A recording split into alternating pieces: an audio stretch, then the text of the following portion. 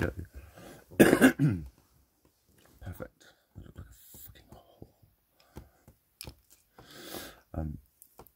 whore. This is my literally same face. This is about an hour and a half later. What do you reckon? I did these lashes the other day, and I'd seen my favourite human in the morning, and I'd come home, and it was like a couple of hours later, and I'd done my eyes since.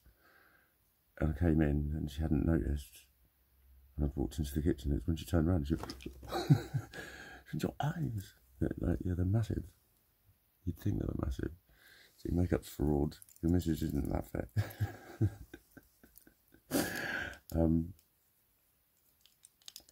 But tonight, it doesn't actually show at the moment there's light. I think the light's too bright to show it is like the foundation, and that is just showing up my the true skeletal face underneath, which cannot be hidden. I can never look like a fucking bird. I kind of can. Oh my god, I just literally crossed my legs like girls cross their legs. As I said that, I literally wiggled and wiggled. I do shit like that. It's weird. But I do shit like that. I like this colour.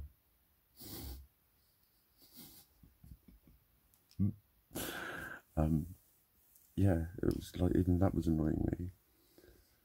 It's, the lipstick's nice, but it just wasn't, like, there wasn't enough of a fucking contrast. Like, having a moustache doesn't help. Well, not, my clippers have run out of battery, and fuck knows where the charger is.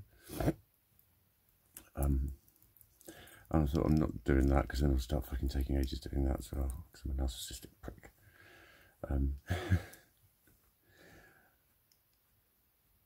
But it was, I did my eyes, they were just quite sharp, and I did them quite minimally. It was just simple tonight, just two colours, purple and hot pink. The hot pink isn't showing, it's actually really fucking sharp, and it was just a nice little over the top of it that you could just see the little high pink, can't really see it. And I got a little bit of gold. That one I did alright, the line goes right to there, to my nose, you can see the gold. On that one there's a tiny bit of black in the way. And then bottom rim's a gash today, bottom rim's a gash. But I did them, and then all I did, it was just when I started doing the concealer, and it sort of blanks my face off, and I kind of looked like a sort of yellow zombie. Well, I just looked like a girl with hepatitis.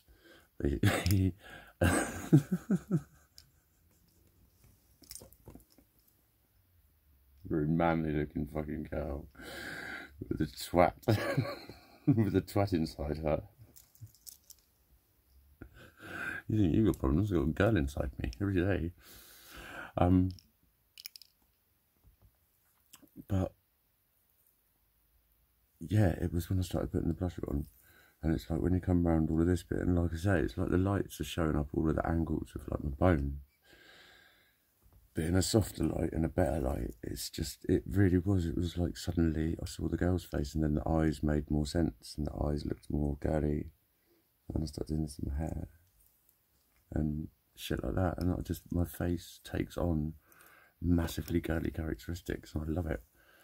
I fucking love it, and it's like, but I still must insist I'm fucking male. I'm a fucking man. I'm a fucking geezer. I'm a geezer. I like birds. I'm every fucking male stereotype you fucking care to name, pretty much, or at least have been. Pretty much, apart from I don't go around beating people up. I've never gone around beating people up for fun. I've never started fights to make myself look hard or buzz off it, or any actually, I've never been violent, but I've cheated a bit. I've cheated a bit, not as much as all the girls that I've been out with, but I have cheated twice. But what the fuck is going on there?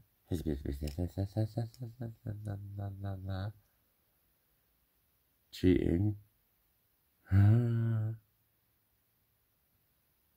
Every male stereotype, that's it, yeah. Every fucking male stereotype. I fucking pretty much have. You know what I mean? And that's still there. A lot of that's still there. But it's like, you know, I always used to get called fucking bitchy.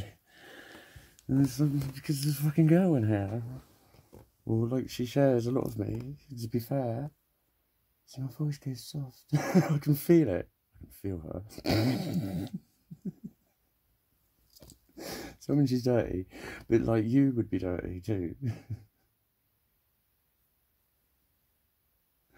You'd be fucking dirty too. You were stuck inside someone that you weren't. I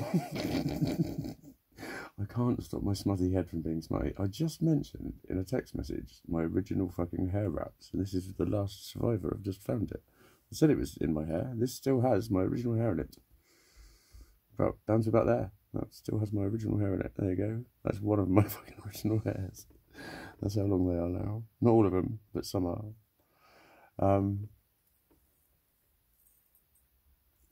I like that they're all in segmentical little bits. Like, some of them are just tied on the end, just extended, and then she's gone over them. I just fucked around and just tied them. I'm no fucking not ninja. Like, mine, you can tell, are just rough. But I like that it's rough. I love it. It looks like a fucking walking junk pile, as well as like an activity blanket. It's like Swiss Army hair. I'm gonna get. Oh, I need to keep looking for one. No, I keep meaning to look for one. A tiny little knife, keyring one. Just like a gold one. You know what I mean? Like, it's the size of my barber pole, but a real actual knife. My barber pole still there. Yeah, that. I love this. I love my barber pole. There's a cluster of diamonds within it. There's like a little magic wand as well. Batting, love me, please love me.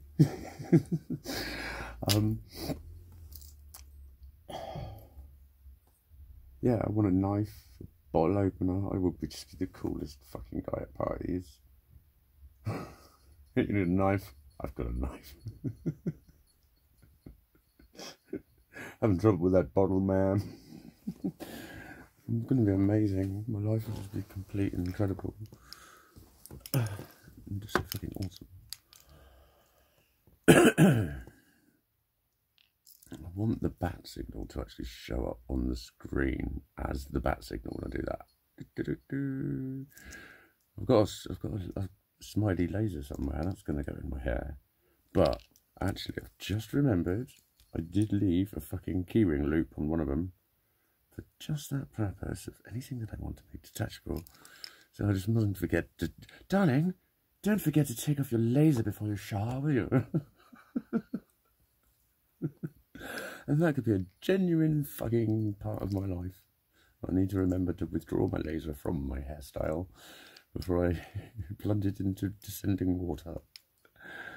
Oh my god, I sounded like a girlfriend of mine. So I suppose I could call her a girlfriend. We never officially went out, but we've got an extensive history. Yeah. It reminded me of her. I think the way I said it, I felt like her. I often do, though. I used to relate like shit to her. I thought about her earlier today and that exact thing. I used to feel like I would be very similar to her in a lot of ways.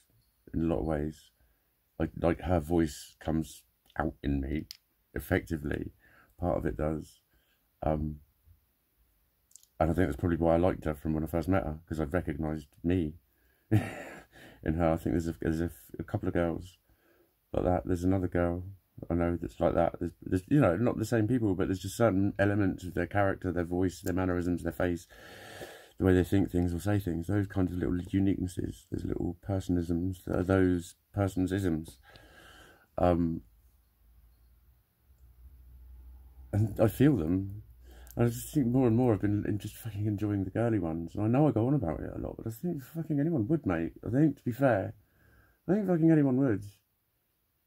Especially in a world that wants to just screw its face up and say, oh, it doesn't matter. And you know what they mean when they say that? They mean it doesn't matter to them, and they think it's just not an issue or whatever. But they're so angry when they say it. And they're talking about something that matters like fuck, actually. And just hearing someone crassly saying it doesn't matter and spitting it at you, it's like possibly the most fucking unhelpful thing anyone can say. But they think they're being nice and they'll get offended. You've just said possibly the most unhelpful thing that anyone could say, and you want me to just say nothing.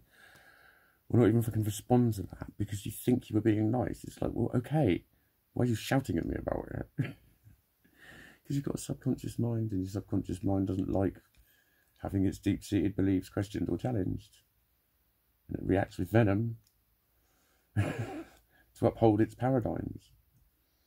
That's why it reacts with venom in me to keep me shit, because it's like, that's why I say it's the automatic programming. I've heard other people say it. It's like I'm automatically programmed. I don't agree with any of it, but when I'm in this situation and this happens, I just go to shit. And I feel like I'm 3 or fucking whatever. I just feel like I'm just the most helpless fucking human ever. And that can happen very fucking quickly to me. And to a lot of other people. To a lot of fucking other people. And have it noticed. Have people have a word with you and take you to one side about it and all that sort of shit.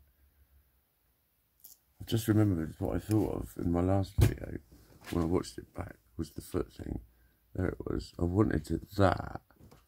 There, like my hero, I wanted to be her ass, and she's doing like a slut drop off of that, and I just wanted to kind of like wiggle it and see if I could make it a little bit like a stripper. But she's not a very attractive stripper. I think it's probably the fucking kindest thing I can say about her. And she's not like, yeah, she should give up.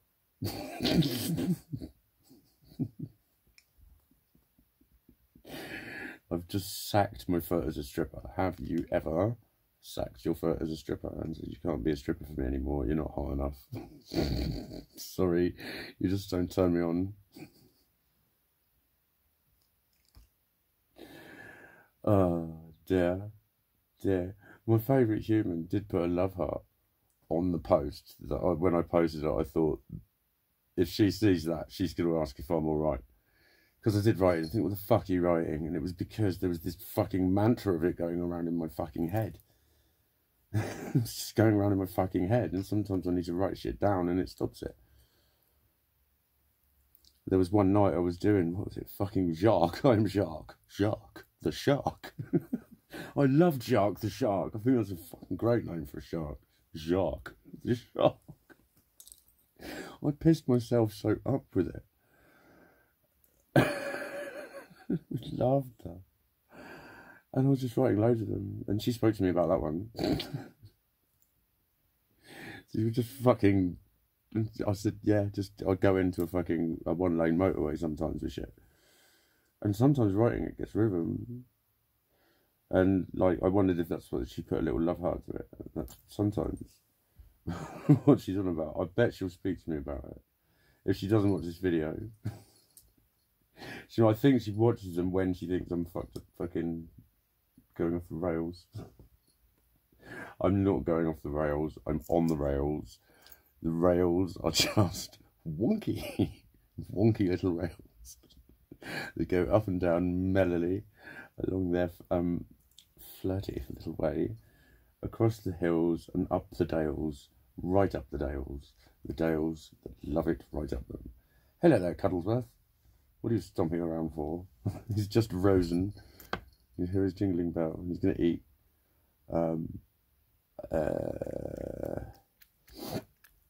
So no, I'm not going off the road. I just had a bad day. Take it one time. I always think he says check it one time. But I don't think that's what he says. But no, I do feel like the boiling fucking stupidity within. And it just keeps needing to come out. And that's like all I can fucking care about fucking describing it. And like, yeah, it's like embarrassing. It's the kind of shit that would lose you a girlfriend. Not that in and of itself. It's the kind of shit that just gets her thinking, what the fuck is this guy? Because I know, I've felt people think that about me. I feel energy. When I get close to people, I feel those thoughts. And I've heard a lot of them. Felt a lot of them. Oh, let's do a 1444. In other news, I did actually say the other night, I haven't done a 1444 for ages. I checked, and it was 3 weeks precisely. I had a little look. So angels are all around you always.